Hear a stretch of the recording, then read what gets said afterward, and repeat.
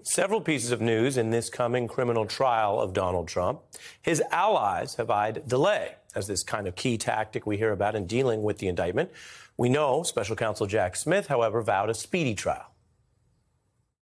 My office will seek a speedy trial in this matter, consistent with the public interest and the rights of the accused. Now, there are some complexities with classified evidence in this case, but the federal judge overseeing the case is making news with a fast timeline, ruling that Trump's espionage trial will now be set to begin on August 14th. Now, that's just 8 weeks from now, and Trump's run for office is ongoing. It puts the trial on a collision course with the first Republican presidential debate the following week. The trial and related hearings will be held in a federal courthouse, basically in a small Florida town. And this plan is putting even more pressure on Trump to get in gear. He has seen several lawyers depart his defense team.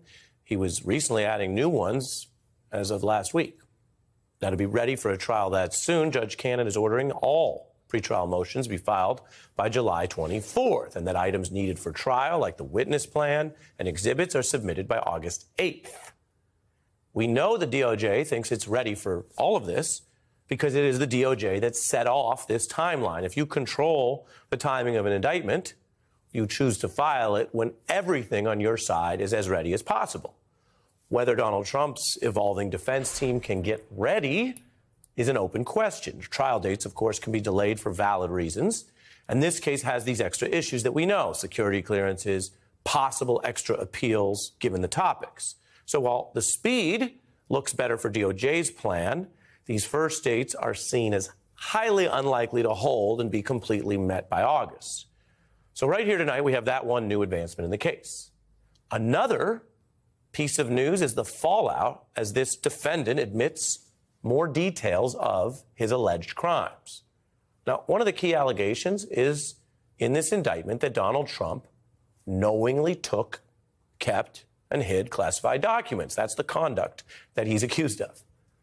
Now, tonight I could tell you, he is in the fallout for going back out on TV this week, doing interviews that honestly at times look more like a version of Jack Smith's evidence on that conduct than what any defense lawyer would want a defendant to say.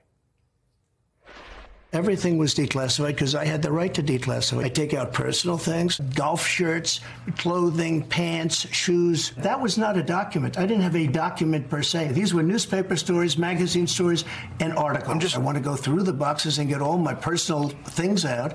I don't want to hand that over to NARA yet. Trump confronted with some of his own past admissions. Also, he made some new ones.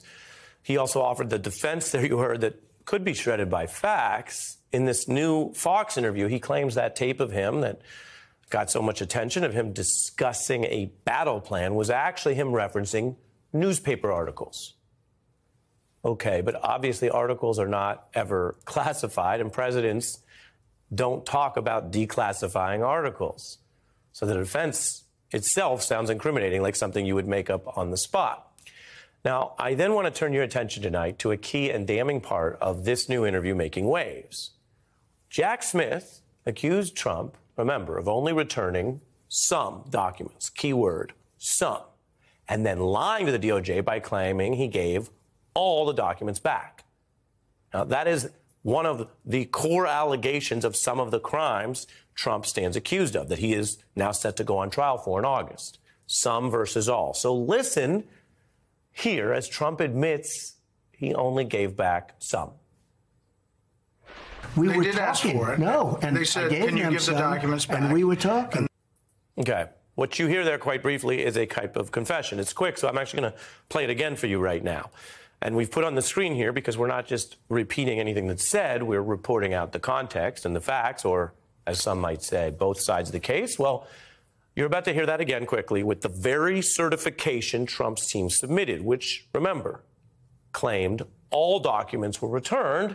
DOJ's evidence shows that Trump did not return all documents to the archives or to DOJ. And that's what eventually led to the search. So here is that moment. We they were did talking. Ask for it. No, and they said, I gave "Can you them give some, the documents back?" And we were talking. I gave them some. That is an unusual admission. Defendant Donald Trump backing up the prosecutor indicting him, quite literally.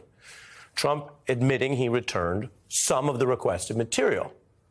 Jack Smith's indictment makes the same accusation, that it's a crime because you returned some and then lied to the FBI and the DOJ claiming it was all. So this is that thing where people say, okay, Ari, what's it like reporting the news, or what are we going to hear? What are we going to learn? I didn't know we were going to be reporting on this tonight. I didn't know I would be coming out and showing you in detail with evidence that on this point, they're in agreement, public agreement. Donald Trump backing up Jack Smith. Make of that what you will. It's part of a key to the case because, as we've been showing you, the first archives requests were made in 2021. The DOJ search came over a year later after Trump returned some documents.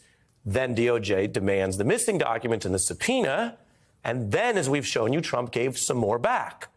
What you see up top is him giving back 38 documents and falsely saying those 38 were, quote, all the requested documents. But he hid the others. And after months of this, Trump's team lied about returning all the documents, basically daring DOJ to respond to what looked like a provocation. And DOJ responded. A full 2 months after that certification, we show you here, they searched and found this jackpot, 102 documents that Trump was hiding. The discovered documents proved, as far as Jack Smith was concerned, that Trump was lying about returning, quote, all the documents, and that led to these charges. By holding the documents, Donald Trump very clearly set off a chain of events, which then got him caught red-handed. And it was kind of a slow path, over a year from the initial clash with the archives, months from the DOJ request. Now, we made this timeline here in our reporting, gleaned from the evidence that we have. This is the kind of thing, not exactly this, but the kind of material, kind of argument that the jury would hear in this case, backed up now by Trump's own admission about giving up some. We gave up some. Also backed up by the lawyer's notes, if they're admitted into evidence, and the public record. So now in this new interview, Donald Trump does what Donald Trump does. He mixes some of those admissions with other lies. Think about the length of time I just showed you that led to that search. And then you have Trump falsely claiming there was no lengthy lead up or anything, that the search, in fact, was sudden. No, what was in the boxes? With NARA, giving them back. All of a sudden, we've got raided, which is a violation of my, Fourth Amendment rights. There was nothing all of a sudden about it, and no court ever found a Fourth Amendment violation. So I've shown you some of these breakthrough pieces of information. You take it all together. What's happening here? What is he getting at in this interview? What is this defendant doing?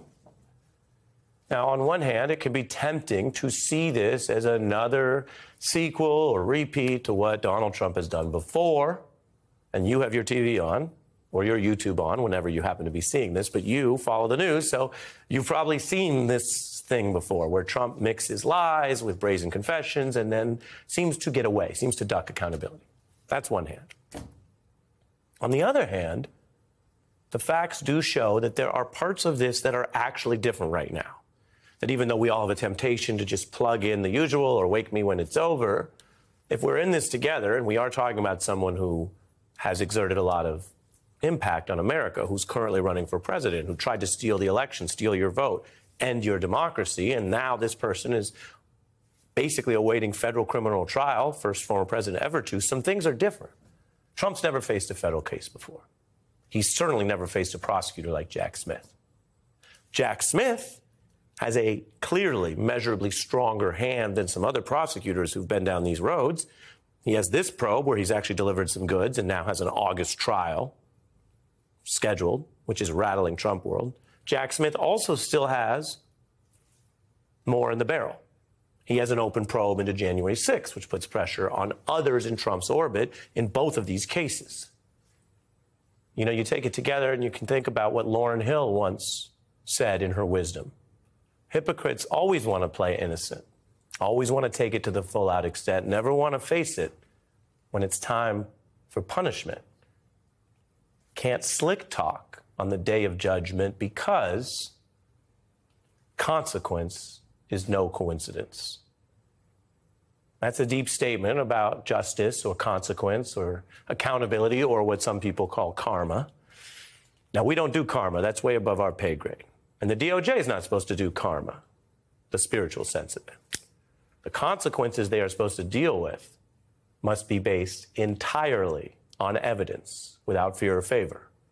And all I can tell you is this special counsel, who is different than the others Trump has faced, got enough evidence for a lawful court-ordered search, then found the very things he was looking for, went slowly and deferentially at first, giving this defendant, now defendant, every possible off-ramp, then filed his indictment overloaded with damning evidence.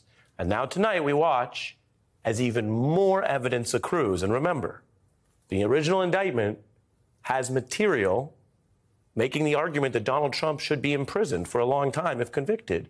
Material based on Donald Trump's public statements. Did Donald Trump just add to the next stage of this with more public statements and confessions? And does all of this accrue to something that will be actually different this time?